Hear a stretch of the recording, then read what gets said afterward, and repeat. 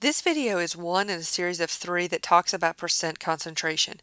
In this video, we're going to talk about mass, percent.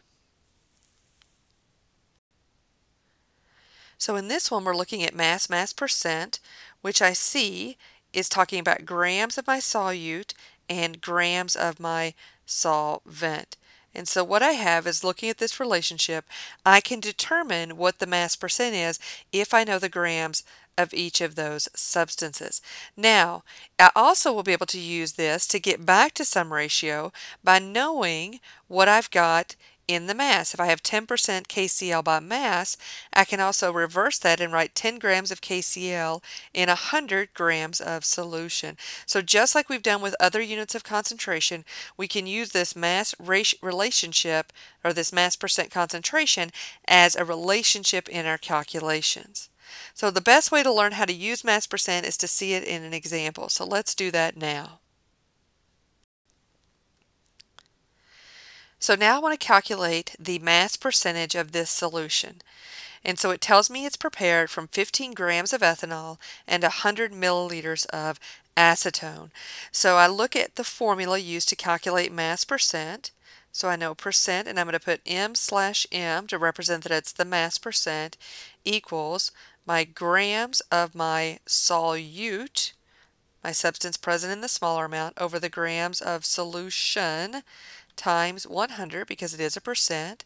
Now remember that grams of solution is going to be equal to grams of solvent plus grams of solute. I've got to take both of those together. So I look at the information that's given, and I see that I have grams of ethanol, and ethanol is my solute because it's present in the smaller amount. And I have a volume of acetone, but I don't have the mass of it, so I'm going to have to calculate that first.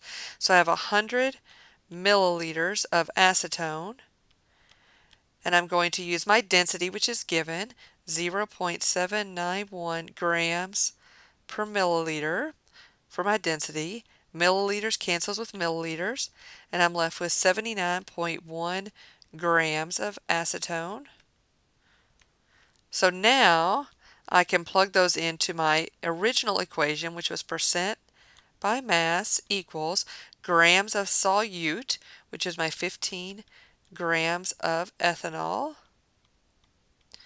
And I'm going to divide that by the total volume of my solution, which will be the 15 grams plus 79.1 grams for my solution. Because remember, the solution includes both. And then I need to multiply that by 100.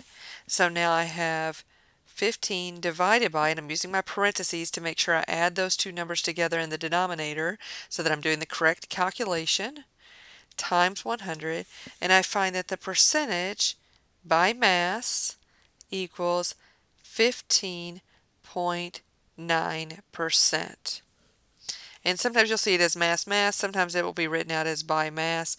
Either one means exactly the same thing. Now I know that for every 100 grams of solution,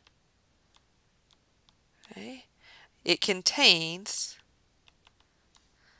15.9 grams of ethanol. So then this can be a relationship that I use in another calculation.